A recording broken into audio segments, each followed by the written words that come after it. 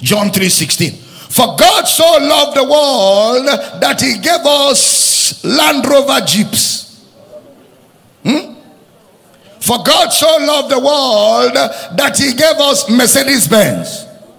Hey, talk to me, Power City. For God so loved the world that he gave us mansions. What did he give us? His only begotten Son, that whosoever believes in him should not perish but have everlasting life. So if you really love the world, what you will give them by preaching the gospel is the gift of eternal life. When you really love somebody, you want to give him the gift of eternal life. Yes. You can't say this is my best friend and you have never preached the gospel to the person. You are a hypocrite. You are a liar. You are a big liar. Because if that person is really your best friend, the best gift of God is what you want to share. Maybe it's not your best friend. Maybe it's somebody you enjoy using. And you're using best friend to cover it up. Because if somebody is really your best friend, you want to share with the person the best gift. The best gift. The best gift. Sometimes you hear Christians and non-Christians having the same ideology. It baffles me. The same ideology. They will tell you, what is the high point of Christianity? What is the high point of Christianity? Is it not if you have two clothes, you share one with your neighbor? That ideology. You have 3 shoes, you share 2, you share with your neighbor. Is it not distributing food to the poor? Is that not the high point of Christianity? Equip struggling believers with skills. Train them on marketing, network marketing, forex trading, Bitcoin. Equip them. Is that not the high point? Then you have some churches that are driven with that kind of talk. That's why in some churches, first service is entrepreneurial service, second service is agricultural farming. You understand? They buy tractors for the church to give to brethren to go and farm. Say, Kai, that church is a caring church. It's a caring church. They train you to make money and how to make it in life. Very caring church. See, that is where the real Christianity is. They tell you, I must impact my world. How? Agriculture. Producing food for the foodless to eat. Then they take all of you to a seminar where the speaker says, I don't believe in Jesus, but I believe in humanity. I believe in humanity. The last 6 months, our organization sent 40 million tons of food to Sudan. 3 months ago, we brought in face masks, 14 million for Nigerians. I don't believe in Jesus, but I believe in humanity. Right now, we are putting together $40 million to send as relief to brethren to human beings.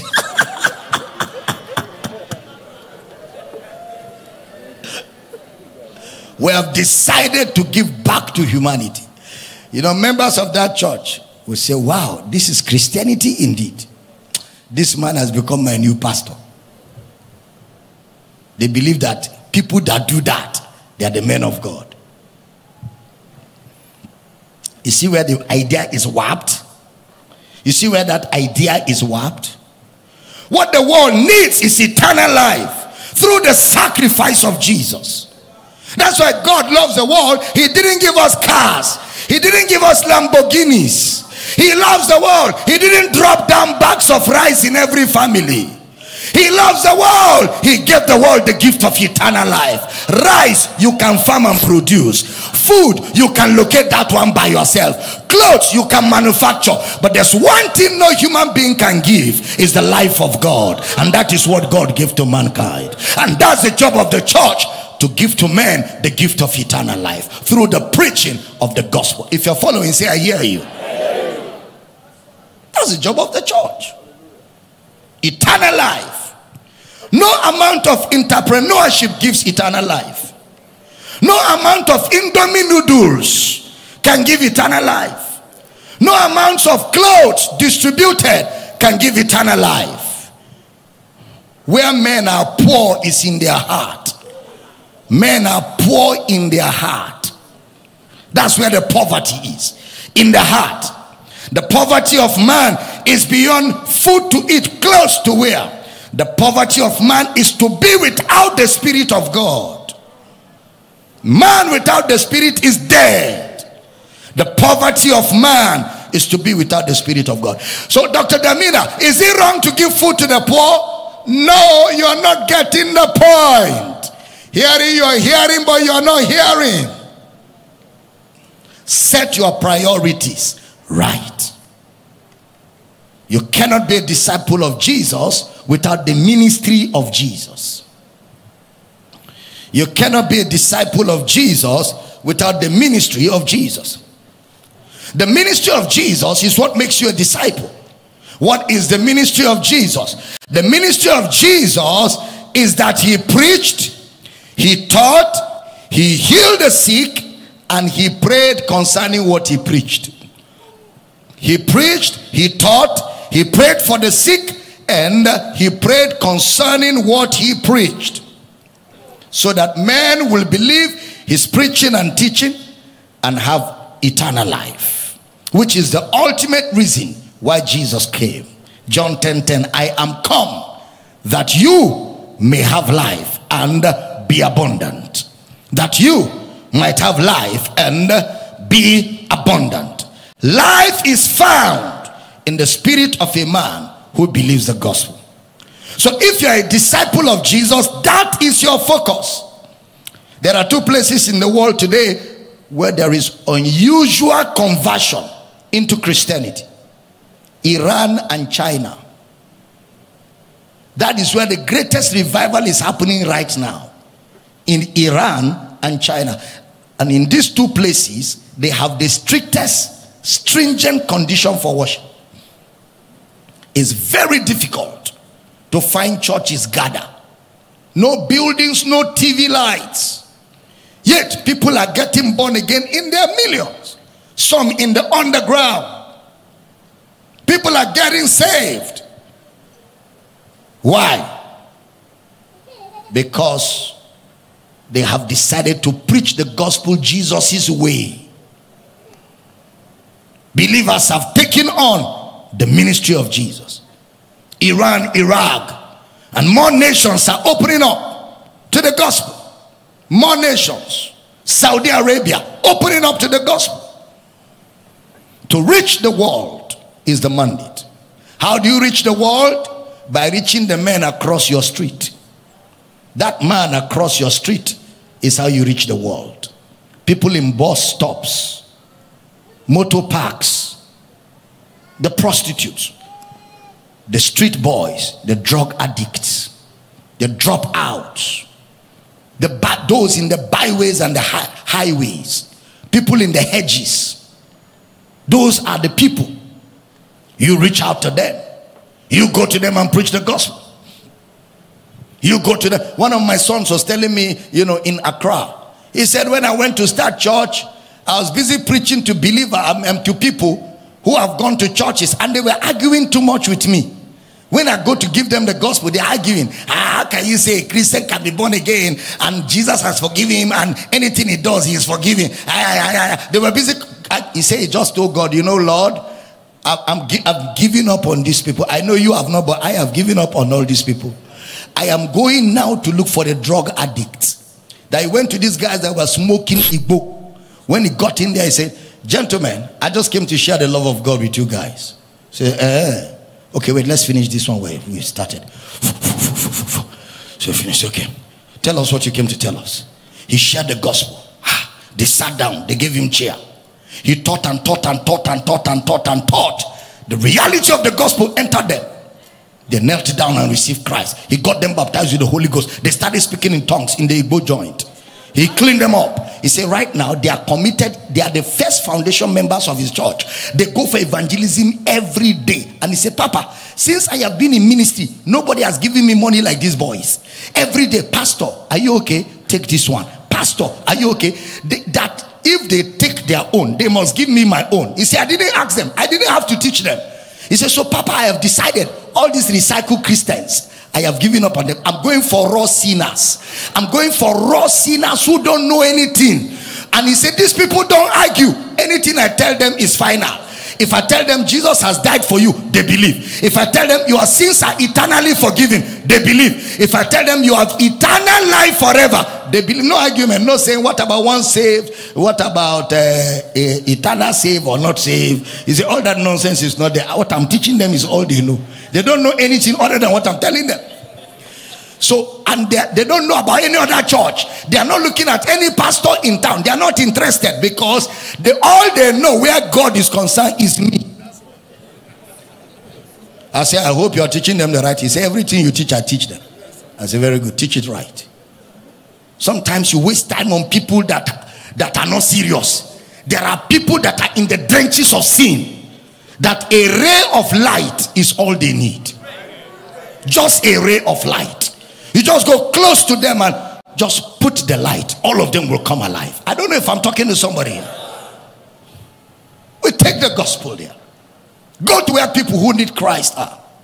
Don't go to where people already don't need anything. We preach this gospel.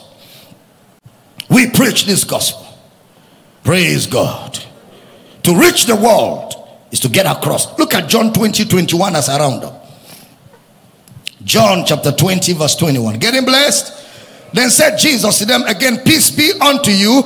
As my Father has sent me, even so send I you. Even so send I you. Next verse.